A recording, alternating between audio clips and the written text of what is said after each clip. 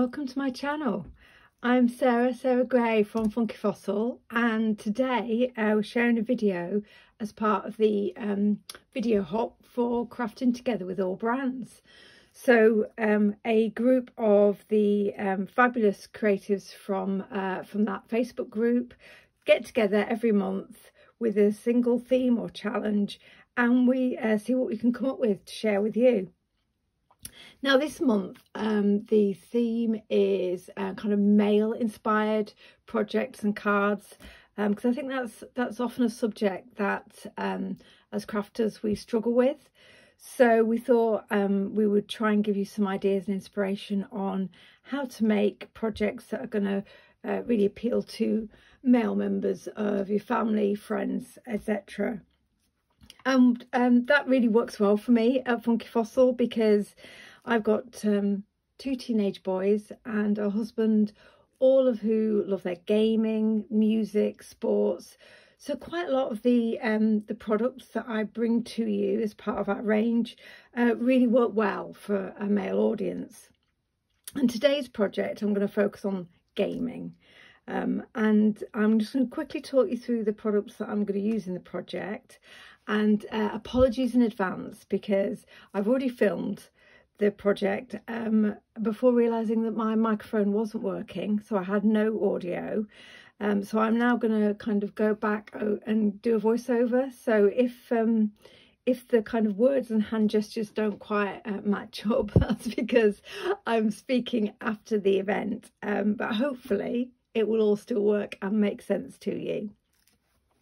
So this is the project that I've made. I've used one of our MDF kind of art boards. This is a hex board, and I've also used some MDF elements, which I call kind of hexy bits, which have been laser cut, and you can see I've already painted these up.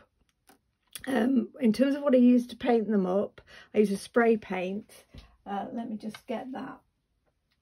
It is, I used a Liquitex spray paint, cadmium yellow deep hue.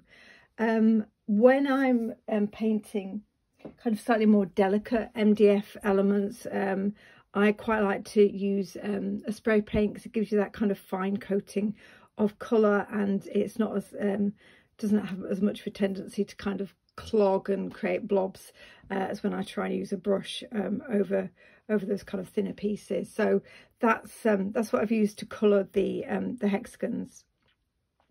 What else have I used? So the kind of the main stamped elements are from our A6 Gamer set, which is one of our older stamp sets, but still a very, very popular one. I think for obvious reasons, you can see why that appeals to lots of folk looking to make particularly male cards, but of course obviously for both genders. I've used some of our A7 stamps, again, that I think go well with the theme. I've used a binary code, and I've used the A7 circuitry stamp, and I use those particularly in the background. You can see I've used binary code here, stamping over the MDF, but I use it in the background when we do some collage to make some kind of collage paper on rice paper that I use to stick down to the hexagon. This is indigo blue blank rice paper, which I've stamped and stenciled over. In terms of other products I've used some of our stencils. Let me just get this out of the way. They're now very grubby stencils, as you can see. So I've used our grid stencil, a really versatile one. Broken radius. I've used broken radius on the back of the hexagon board, because I do like to ensure that I've decorated both the front and back, so it looks great from wherever you position it in a room. And I've used our number lines stencil, and I've used some of our mini stencils. I can't locate all of them now, but here's one of them, which is just these crosses, which again I think work well with the theme.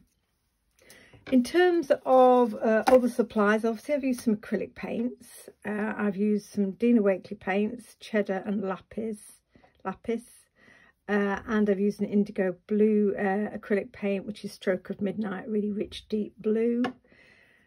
But I think that's pretty much it for me. I adhere my rice paper with some matte medium. I use Liquitex, but any matte medium, any paints, obviously goes without saying, will all do the job for you. And before I even started filming, I'd covered the hexagon board with gesso just to give it a nice tooth and finish. Oh, and the final thing I should mention before we get into the project itself is, in terms of creating the sentiment or the wording on the project, I've used our Ransom Note Alpha dies because I thought it kind of worked well with that quirky offbeat look that I was going for. I'm going to try and locate the base, which I've painted and put somewhere that I can't currently find, but when you see a picture of the finished project, it will have a base, I can promise you. Okay, right, well, I think I've run through everything I've used. I say apologies again for the slightly out of sync voice and video, but hopefully you enjoy this project as much as I did making it. And thank you very much for joining me and for watching. Let's get going. So we're going to start the project by creating some collage paper, stamping and stenciling onto the rice paper, which I've got down on just some plain white copy paper here on the glass mat. I've just used the copy paper underneath it, partly to add a bit of a padding for the stamping, but also so you can see what it is I'm doing. And there's a bit of contrast there. So I'm inking up the A7, this is the binary code stamp, with archival, black archival ink. As you can see, I'm not inking the whole of the stamp. I'm stamping fairly randomly, and also not worried about getting a kind of a perfect impression. This is all just very much about creating a background that is going to be torn up and collaged onto the to the MDF. I've not put the stamp on an acrylic block. It's just on the clear acetate, just to give me the chance to kind of maneuver it around easily and not necessarily get a full impression every time. So I'm going to kind of carry on with that stamp, and also with the circuitry stamp as well that I showed you at the beginning of the video. The archival ink, of course, is the best option to go with here for stamping to create collage paper, because it won't move when you put matte medium over it. So just think about the ink that you're using for the job that you want it to do.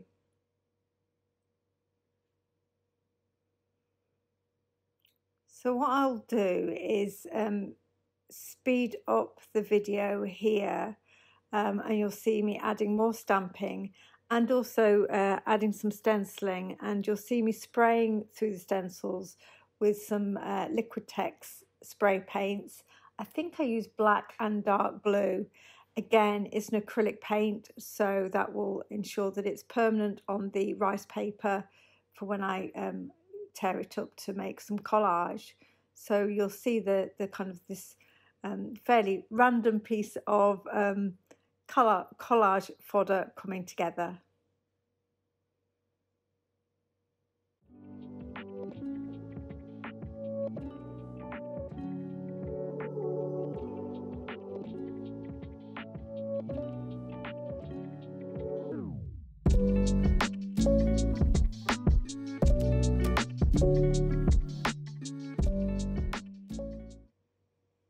So there you can see the paper, the rice paper that I've created, and when we use matte medium and adhere that down to the MDF, that will become relatively translucent, so it will create a lovely subtle layer on as a first layer on the MDF. So what I need to do now to create that kind of collage is just to remove segments of the rice paper, and you can see I'm just using a wet brush here to kind of wet the paper that I want to tear out, and just gently kind of get sections out of the rice paper. It just gives you a nice feathery look to have that water effect as a way of cutting the, it is cutting the rice paper. So you don't have any kind of straight, harsh lines on the collage that you stick down. So I'm going to go ahead now and take out several sections of the rice paper, trying to pick out areas where you've got a kind of variety of the patterns in the one piece. And I will then put some matte medium onto the hexagon board, adhere the rice paper down with the matte medium, and then brush over the top of the rice paper with a bit of matte medium as well, just to seal it and stop it from kind of lifting when we add acrylic paint. I'm using a Liquitex matte medium, but any medium that you have in your stash will do the job. This is really all about getting a bit of interest down onto the project to break that whiteboard up before we go over the top of it and add some colour. A lot of this won't be visible in the final project, but quite often these kind of rice papers do peek through in unexpected ways. So I do think it's always really well worth putting this layer down on your project, even if some of it disappears as we add further layers over the top.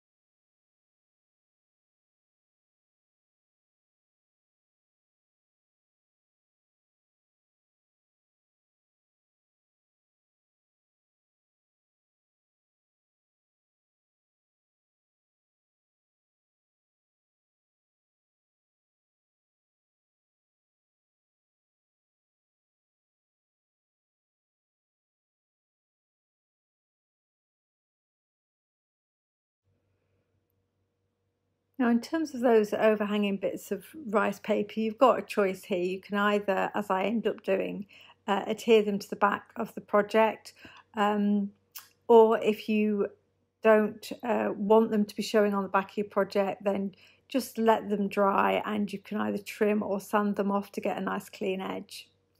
So I'm about to go in here and add some acrylic paint over the top of our collage. As you'll see, I've added a little bit more stamping on top of the rice paper, just with black archival ink. So I've added some of the really cute little Space Invaders from the Gamer set and also the chevron elements. So that's just gone straight onto the MDF and the rice paper. And it adds a little bit more interest and also just continues that gaming theme as we go through. The acrylic paints that I'm going to use on the hex board are the Dina Wakley Lapis and the dark blue from Indigo Blue Stroke of Midnight. And you'll see me, I'm diluting them well with water brush, with a water spray. The Dina Wakley and the Indigo Blue are quite heavy body paints, so I want them to be a lot more fluid. And I'm going to apply it very loosely, and what you'll see me do now over the course of the next few minutes is apply the paint, spray it with water, lift some up, and back and forth really until I'm happy with the effect. Broadly going for something slightly lighter in the centre and dark around the edges. I'm not worrying too much about what I'm covering up in the process here, and also wanting to just see how the areas with the rice paper on take the colour slightly differently to the gessoed MDF. So I shall speed up the video here while you watch me apply and remove paint.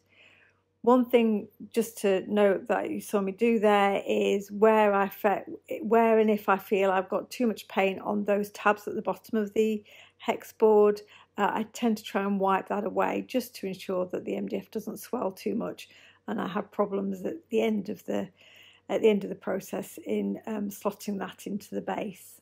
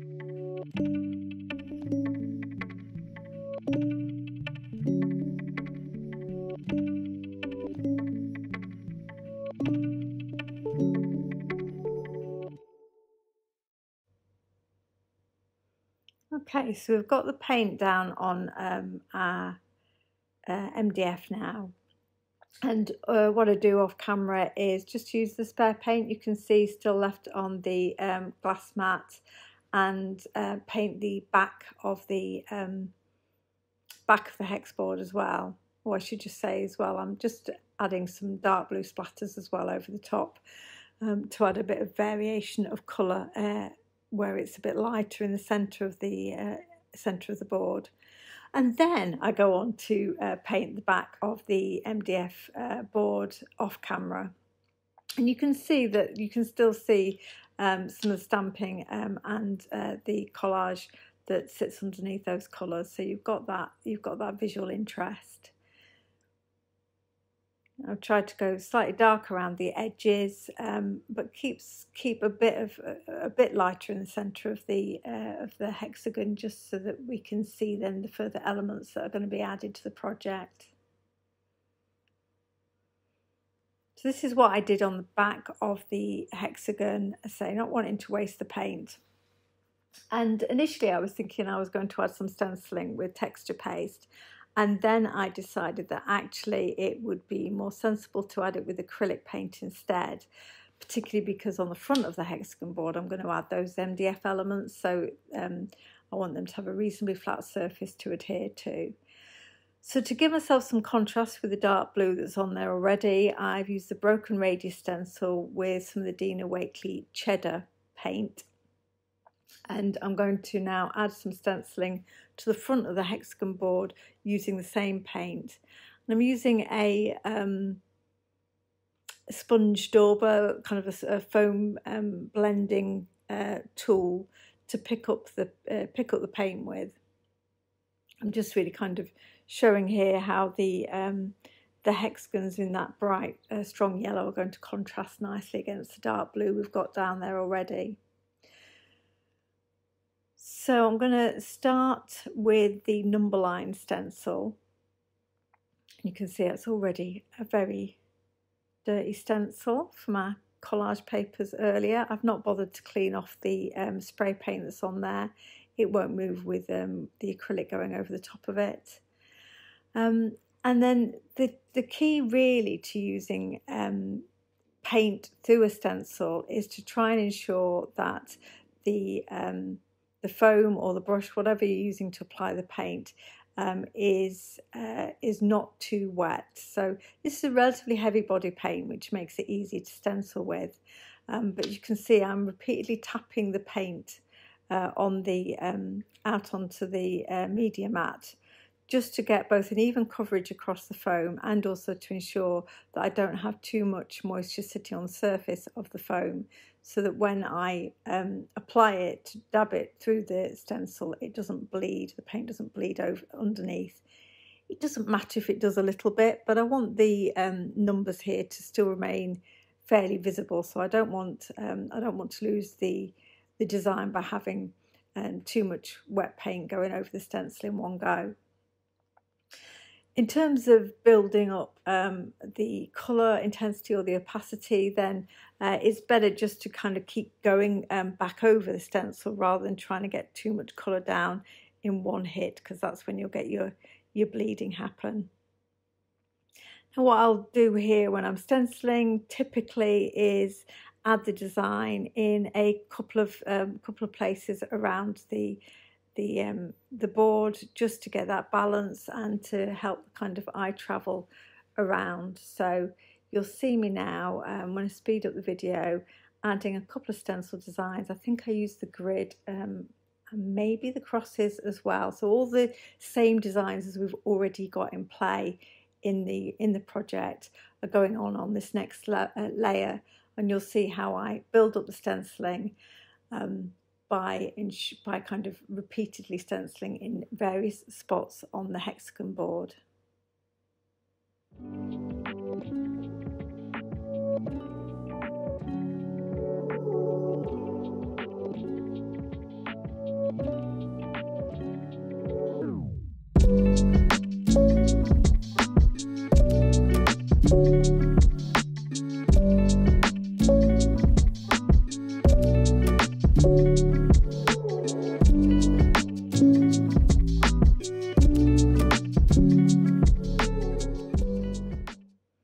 Okay, so that's our stenciling added to the hexagon board, and you can still see, and as I'm just pointing out here, some of that those underlayers are still peeking through. So the fact that you've used the same designs on the collage paper and stamping and then onto the stenciling will mean that the whole project kind of comes together. That makes sense. So the fun part of this project, of course, is going to be laying out the hexagons in a way that I like the design. And I do that off camera because, of course, these things always take me ages when I'm to get things going as I want them to.